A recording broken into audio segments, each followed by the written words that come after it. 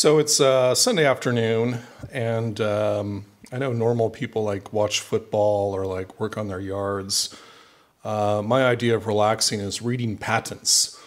And so I kind of went down the rabbit hole of looking at some of the patents from Charles Sprinkle, who did the JBL M2 waveguide, and also the waveguide for the JBL 4367 and the aperture, whatever you call it, on the Eon 615. And I noticed some interesting things.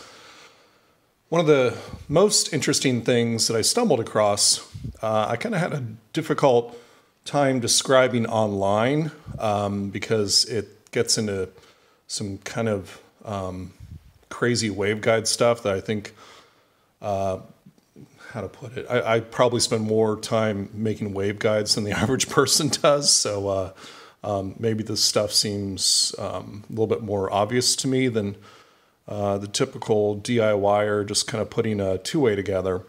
But so, or then again, maybe everyone noticed and I'm the last person to notice, but I just thought I'd put a video together to kind of describe what I saw in the patent, which wasn't so obvious at first glance. Okay, so let's see. Here we've got a QSC waveguide. This is a round waveguide. It's pretty close to oblate spheroidal. And because of that, it's got pretty nice performance. It's got a really good polar response.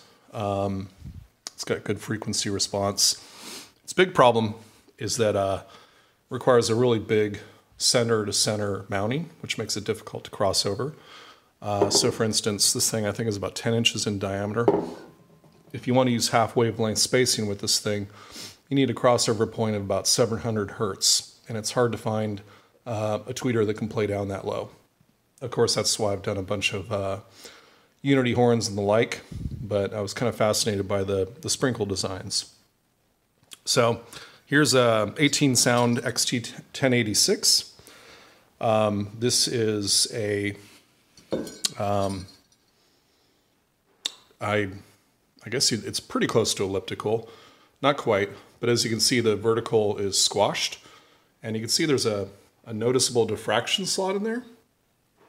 So what the diffraction slot does is it widens the horizontal beam width by including this slot.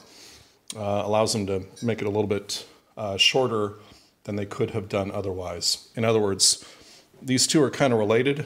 There you go, two of them. But one has a diffraction slot and one doesn't.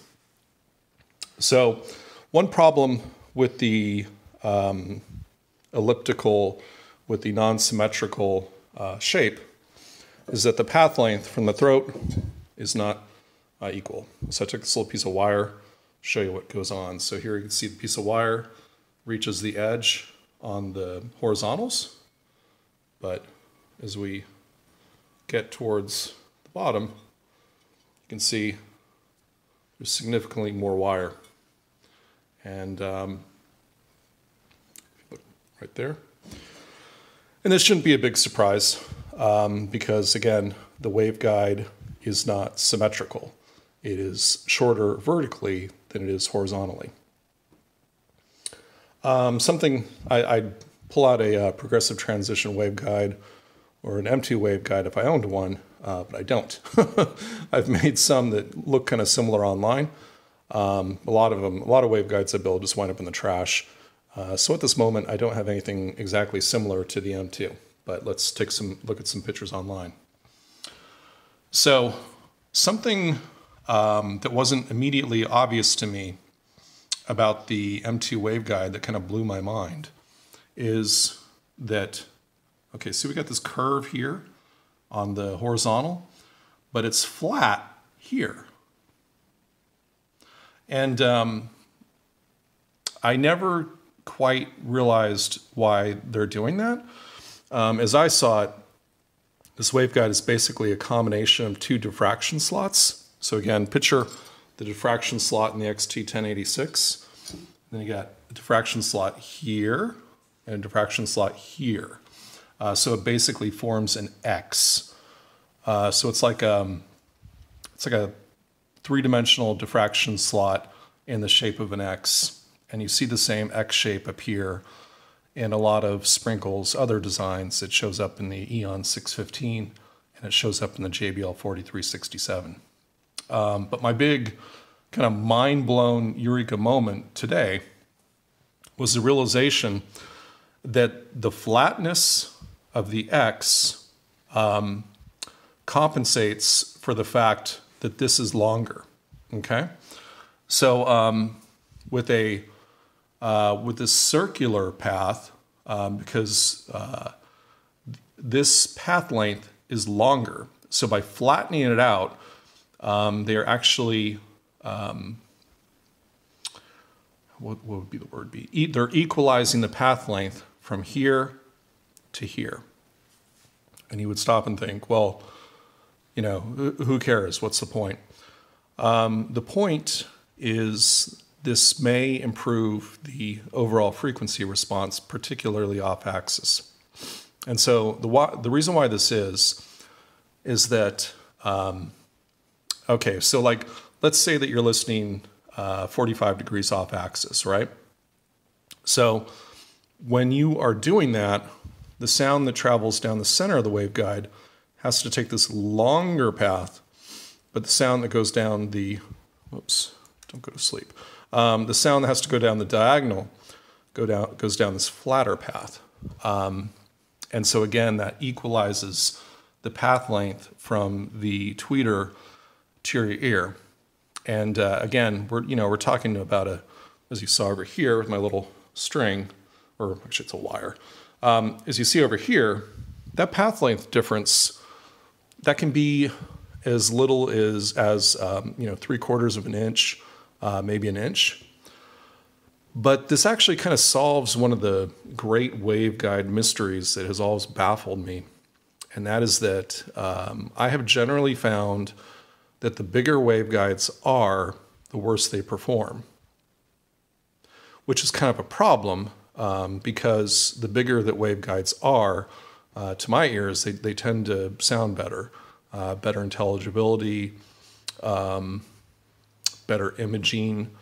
Just bigger waveguides are better. And again, sonically they seem to be better, but they don't measure that well. So for instance, this little 10-inch QSC waveguide, this thing measures really well, but it can only load a tweeter down to probably about 2 kilohertz. So the mystery with the big waveguides, why do the big waveguides measure worse? And now I'm starting to get it. Again, the equalization of the path lengths is very important, because while this might only be a difference of about 1 inch, 13,500 hertz is an inch long.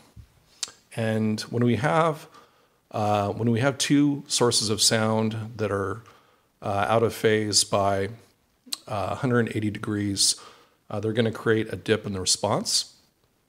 So what that means is that if you have sound coming off the horizontal and then some sound coming off the diagonal, if those two sources are 180 degrees out of phase, they're going to create a dip. And so again, a path length difference of just an inch could manifest itself as a dip at 6,750 hertz. And this is pretty consistent with the problems that I see with a lot of the larger waveguides. So what I'll do on the DIY forum is I'll post some data to kind of demonstrate this, that the smaller waveguides, they reliably perform well. It's pretty hard to screw up a small waveguide, but it's really hard to get the big waveguides to perform. So perhaps part of the reason that the big waveguides aren't performing as well as we'd like them to is because of this path length difference. And in a nutshell, this equalization that we see in the, I think they call these the JBL image control waveguide, perhaps this equalization is more important than I'd previously realized. In fact, I never really had considered it before. I was kind of focused on the overall shape of the mouth, but not necessarily on the path lengths.